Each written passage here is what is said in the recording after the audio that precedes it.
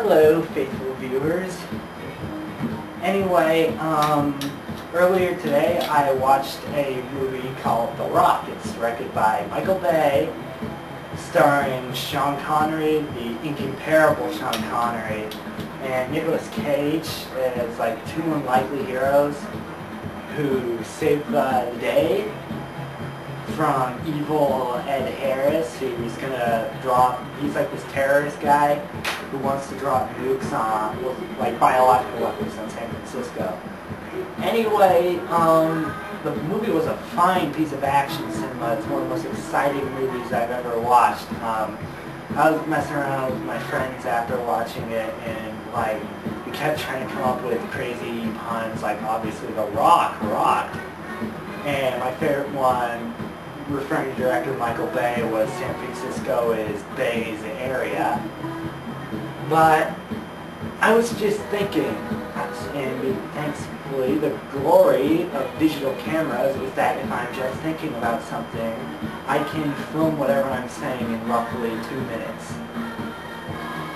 Anyway, I was thinking, what makes a fine piece of action cinema? Now, I'm a big action movie fan. This summer I did nothing but watch action movies. I love action movies. It's got some great escapism. There's like great escapism because they're all about like special forces and crap. Anyway, so first off, I'm going to pose this question to the fans. What do you think makes a good action movie? Now, I'm going to repeat this at the end of the video, but 7-Up, the official drink of action movies. Action movie, in my opinion, action, I say action, like Sean Connery. There's going to be a great action movie, my friend. I'm going to star in this movie called The Rock. It's this action movie about myself. I'm Sean Connery, and I get to save San Francisco from all these crazy bastards. Anyway, I think a great action movie, besides The Rock, and ignoring Aliens, because Aliens is a movie of its own, I personally think an action movie should be really fun. Now, a great example of how not to do an action movie is Steven Seagal.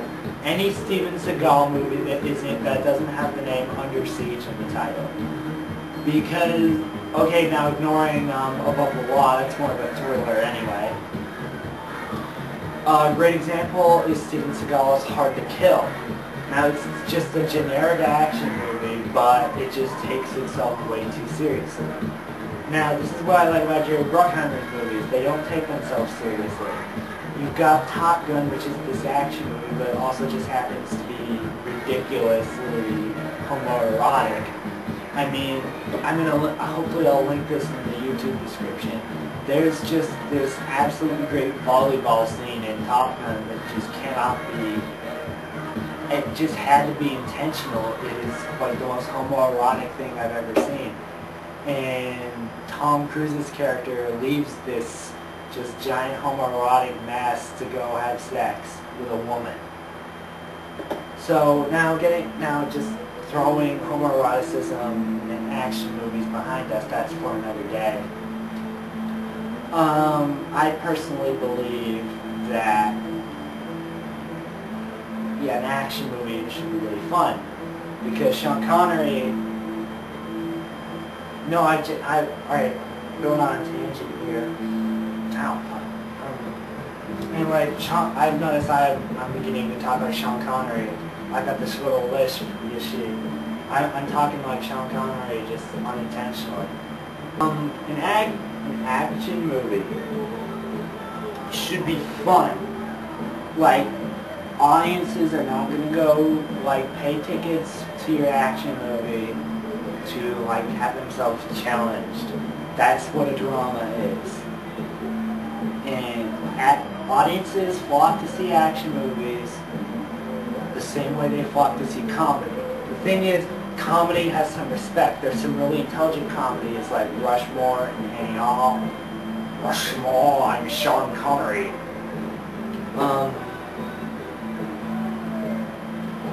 But action movies, there's just, like, the most intelligent action movie is Aliens, cause, like, Aliens does have some fun bits. It's kind of serious, but, again, Aliens is also funny. Like, it's got some great one-liners, like, Bill me! And, game over, man, game over! So, first, let me just reiterate this again. I will not be able to reiterate this enough. An action movie should be fun. That is its foremost priority. Second, an action movie must not have an overly complex plot. This is what ruined the movie Smokin' Aces for me.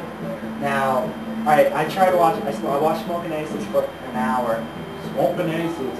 I watched Smokin' Aces for an hour. It was just like this confusing mess. There were like 9 plot lines going. Like every single assassin had something going on. The movie wasn't even 2 hours long. I think you should you are allowed to have multiple plot lines if the movie is over 2 hours and 20 minutes. It is. But, like, in a movie that's not even 2 hours, you shouldn't be allowed to have more than 5 plot lines going. If that. Like, 5 plot lines is stretching it. Like, The Rock itself is a great action movie because there's there are 2 plot lines.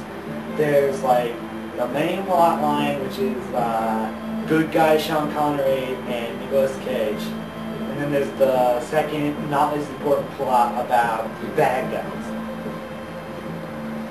So, I couldn't watch Smokin' Aces after an hour. I just had no idea what was going on, and worse, I couldn't care for the characters. Which brings me to my third point. An action movie should have good characters. Like, granted, you don't need to be a great actor. The exception is Bruce Willis, who I feel is a fine actor. If you've seen The Sixth Sense, you probably agree with me.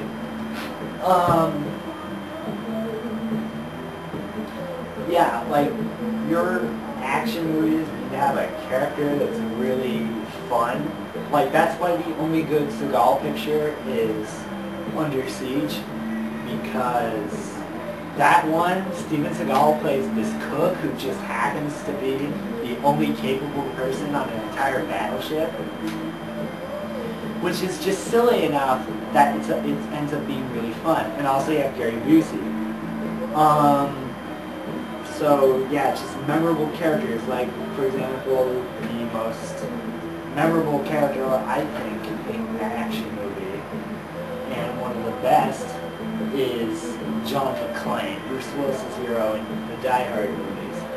Yippee-ki-yay, motherfucker! Like,